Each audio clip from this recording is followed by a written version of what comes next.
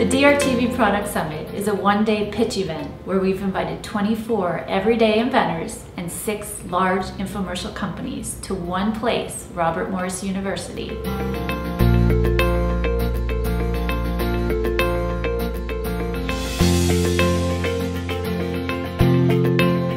This is a front-to-back worthwhile opportunity for both the companies and the inventors. If you're an inventor and you get picked for this show, you have a chance. You have a qualified product that has a chance to make money, and you can go from inventor to successful inventor in just a matter of a day.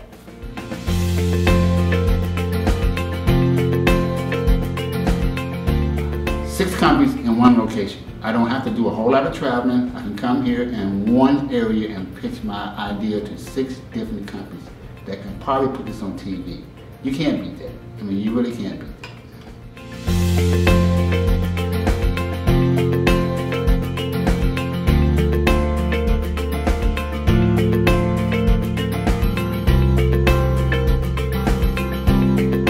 I think the format is exceptional. I am a get-it-done type of person, so rather than going out and seeking all the top companies and then maybe getting your foot in the door, I think it's fabulous that there's an opportunity where you can actually come to one place, have people view your products, and if they're interested, make deals. I mean, you wouldn't be an inventor if you weren't a go person. So for me, I love it. I mean, you know, if you line them all up and I just went one at a time, I'd be happy doing that, you know.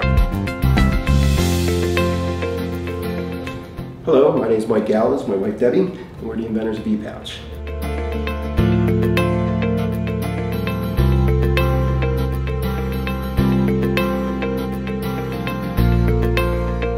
We're always looking for new products, so it's everyone in this business is looking for new, exciting products.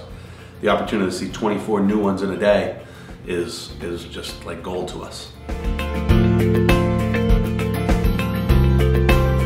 Just having so many people here from different companies in one place where you can get around and see them, the atmosphere is very laid back.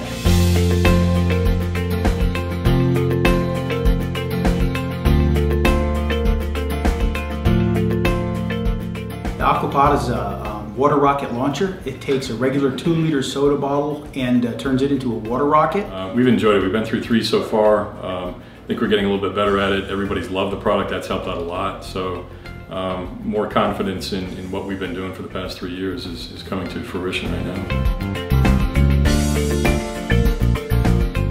To have 6 direct response TV people here is unbelievable. Just trying to get in the door with one of them being in Seattle would have been almost impossible. So we are very lucky.